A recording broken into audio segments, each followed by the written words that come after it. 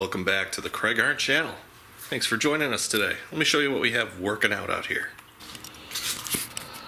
Alright, two snowblowers to work on. The first one is this Toro 824 Power Throw. It's got one of my favorite motors, the Tecumseh Snow King, as does this one, which is a Craftsman 9-horse 26. It has the 9-horse Tecumseh, same engine. I think they just make I think the bore is the same. I think the stroke changes. I'll have to look that up. Maybe you guys can put that down in the comments. And then the next thing on this one we'll get to, this will be a second video. Got a new handle coming. And tires look really nice on this. This one looks like it's in pretty good shape. But as with every MTD, man, they make those things so thin. I did buy a new scraper blade, because you can see that's completely messed up.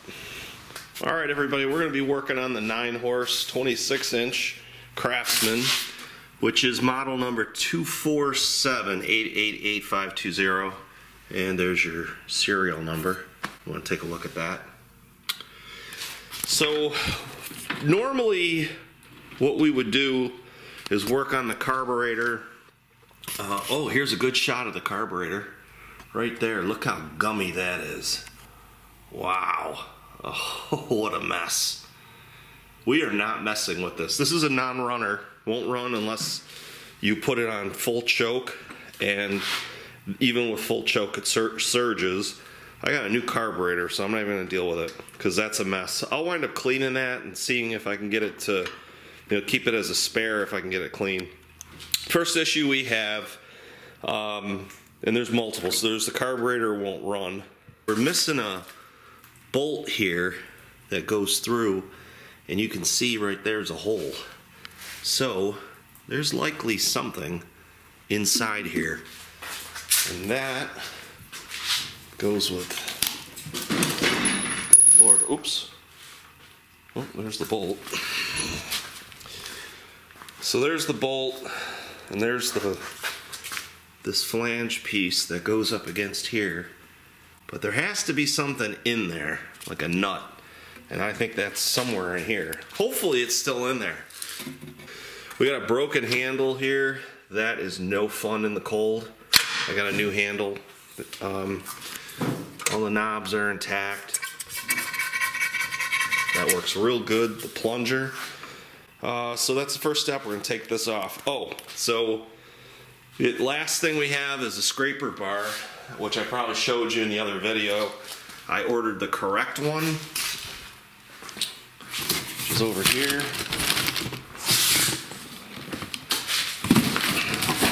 And I ordered new nuts, new bolts. Alright, so if you have the 26-inch MTD, which could be any variation, you're going to need this. Part number from Stens is 780-432. This is the 26-inch. They are a wear item. As you can see, what happens if you don't replace them, you will wear right through to your frame. And this one was caught pretty close. I mean, that bolt's gonna have to be cut off, ground off there. Most of them will. I don't think the ends, there's not enough. We got a bent corner we have to straighten out, and we've got to flip these shoes. There's still some life on them. So that's the first step. We'll take this off here, see what's inside.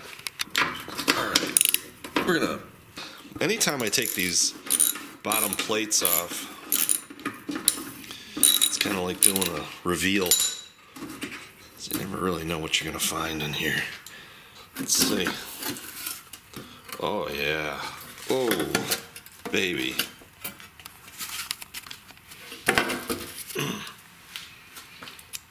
Yep.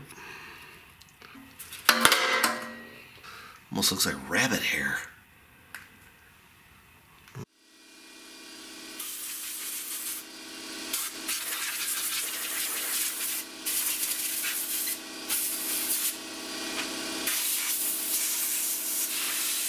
Alright, that gets our cover back on. We're all set there. Now it's time to start working on the engine.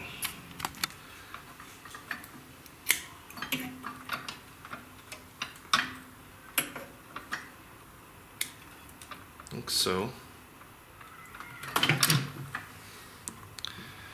There we go. Starter handle, Oregon. And that's 31907. Right on up there. Give ourselves a little knot.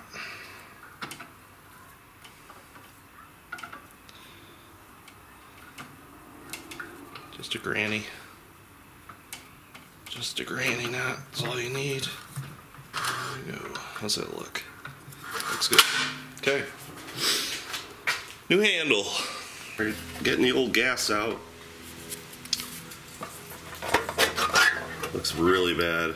It stinks. Really yellow. Alright. Snug this up. Don't have to go too crazy. We're just pinching that gasket. That looks like that is snug. That's snug. That's snug. It's on there good. Alright. Now it's gonna come to that works. Choke works. We're gonna put the cover back on. But before we put the cover on, we're gonna run some fuel in this. And new fuel, ethanol free, get it running, and then do our fine-tune adjustments. Alright, let's check that oil. There was oil in it when it arrived. Yep. We're at the add mark, but that's enough. Alright, full choke.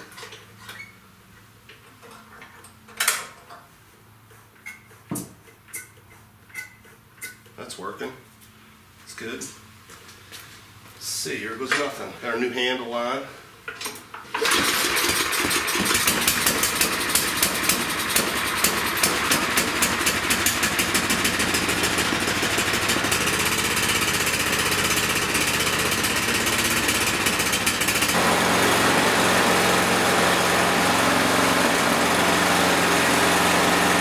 Getting there.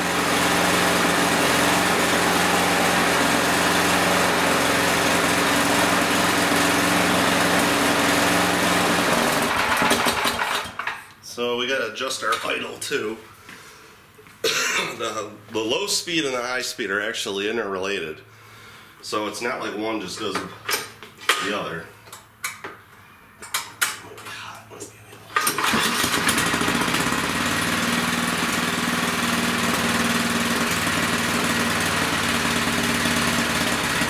This carburetor, well, I think a couple things. One, I think the garner linkages are worn out on, they're definitely rusted. So that changed the position of where the idle is, and you'll see that white mark, paint mark. That's where idle is now. It runs pretty good with the new carburetor, but these Chinese carburetors are hit and miss in terms of, you know, some are really good and others just are so-so. And this one took a lot of tuning. It does have the idle speed, high speed idle on the bottom, and then it's got the idle adjuster on the side. They're all knockoffs. They're all a little different.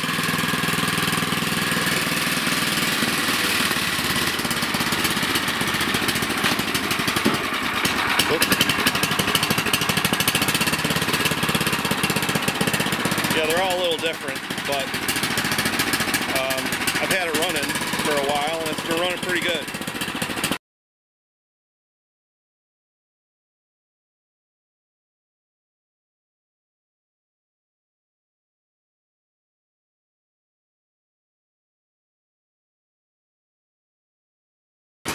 Change the oil. It's full synthetic. Put some non-ethanol gas in there. and adjusted. When I first got it, the auger was running. I just flipped it. The auger was running as soon as I turned it on. But they use these flimsy little cables on these, so there's the errands. That's next. Well, actually, this one's next. He brought me two, so I gotta do this Toro 8. And as you can hear, it's running real good. Let me shut that off. Yeah, it's running real good. Here, I don't mess around with cleaning carburetors unless they're already looking pretty clean. As you'll see in the, by watching this, you saw how dirty these carburetors are. When they're that dirty on the outside, you can only imagine what they look like on the inside. It's just not worth the time and the trouble to try and clean a carburetor. They just that use ethanol fuel. When you use ethanol fuel, forget about it. These engines are not made to run on ethanol. And thank you very much for watching this video. And if you are a subscriber, I appreciate your subscription. And if you are not, please click the subscribe button, hit the like button, get me into that algorithm so that YouTube puts my videos out there so that others can see how to work on a snowblower. All right, thanks a lot for watching, everybody, and we will see you all in the next video.